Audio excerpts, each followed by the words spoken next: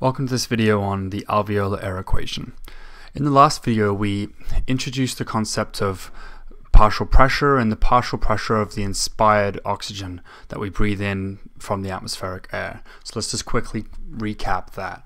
So we said that we know that atmospheric pressure at sea level is 760 millimeters of mercury, and that gases, when they're in a gas mixture, will exert a partial pressure based on the composition of that gas and what percentage of that gas is made up by the gas that we're talking about.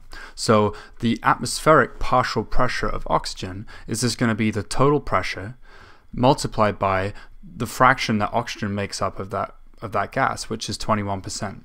Okay, so 760 times 21% is 160 millimeters of mercury. So of that 760 millimeters of mercury of pressure, oxygen is responsible for 160 millimeters of mercury of that. That is the situation in a dry gas, okay?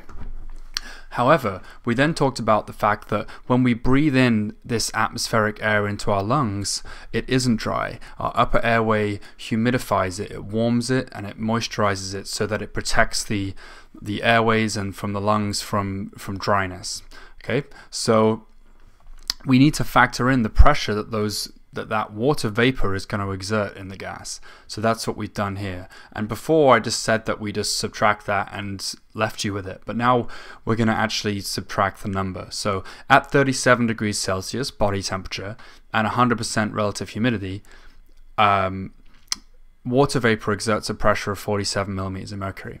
So we have to subtract that from our barometric pressure before we multiply out by our fraction of inspired oxygen.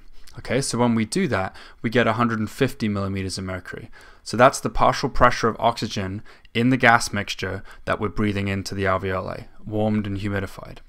Okay, so then we stopped there and said we'll pick up the alveolar air equation, because what we're trying to do is figure out this right here.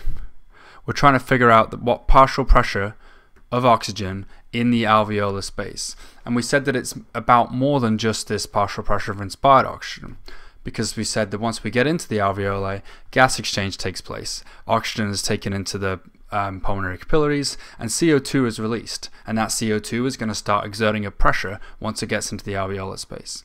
Okay, so when we move over to this intimidating looking equation, we should be able to just see that it's really not that intimidating, because when we look at this first part, the barometric pressure minus the water pressure times by the fraction of inspired oxygen, well, we know that already, right? We know that that's just the PiO2. We've already talked about that. And then all this part over here is this is just us factoring in the alveolar carbon dioxide, right? That's this. We know that the carbon dioxide that's present in the alveoli is going to take up some of the partial pressure. So this is how we factor that in. We're going to take the arterial partial pressure of carbon dioxide, and then we're going to use this value here called the respiratory quotient. This is the respiratory quotient.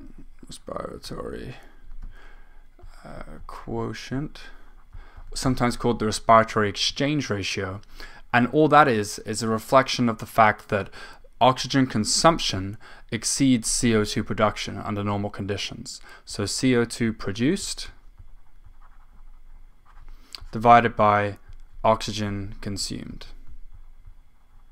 Okay, and under normal circumstances this is about 200 over 250, and that's mils per minute.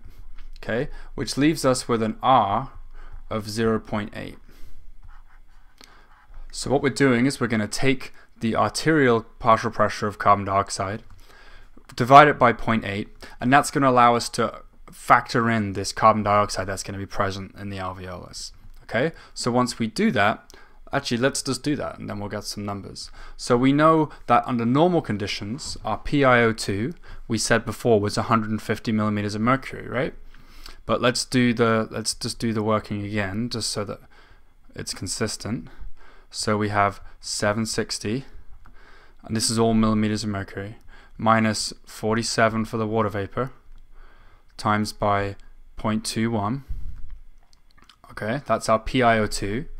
and then we're going to minus a normal partial pressure of carbon dioxide in the arterial blood is 35 to 45 millimeters of mercury. So we're just going to take 40 as the midpoint here, and then we're going to divide that by 0.8, right? So 40 divided by our respiratory exchange ratio, or respiratory quotient of 0.8, okay, which equals 7. We already said that our PiO2 is 150, right?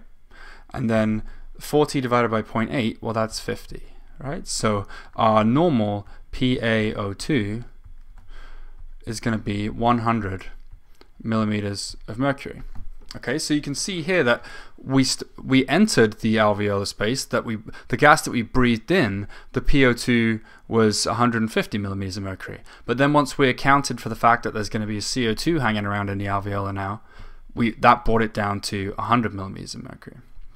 Okay, so that's how you use the alveolar air equation, but now we need to know why it's useful. And we'll talk about that in the next video.